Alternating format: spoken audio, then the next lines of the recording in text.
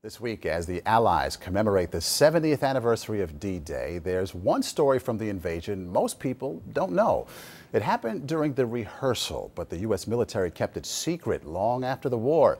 Tonight, an American veteran tells the story to our Jim Axelrod.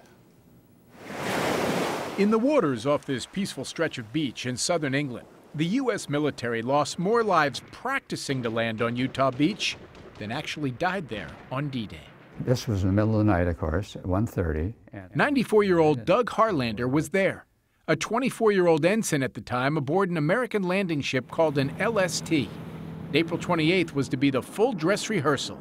8 landing ships loaded with thousands of troops assembled in the bay. But in a major error, the convoy's well-armed escort ship was forced back to port for repairs. German patrol boats spotted the LSTs, and just after 2 a.m., the unprotected convoy came under fire. LST 507 was struck by the first torpedo. When 507 got hit, what did you see? All I saw is the big flash, and you can see all of a sudden it's on fire. Minutes later, Harlander's ship was ripped apart by 2 torpedoes in quick succession.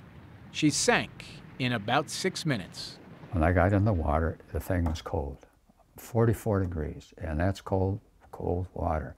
I could move my elbows, my knees, but I couldn't move my fingers. They were just sticking straight out.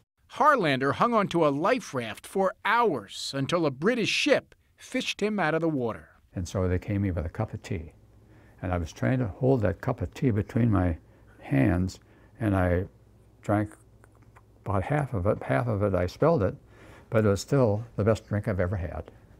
He was among the lucky. I know that so many people didn't get off the ship. They couldn't have. And I'm sure there's 300 people in the ship right now, dead. All told, more than 700 died in the convoy. Recently, hundreds gathered at a small beachside memorial to finally give those who died some measure of the honor they too deserve. Were you heroes? Were we heroes? I don't think we were heroes. That's just part of duty. Jim Axelrod, CBS News, Frederick, Wisconsin.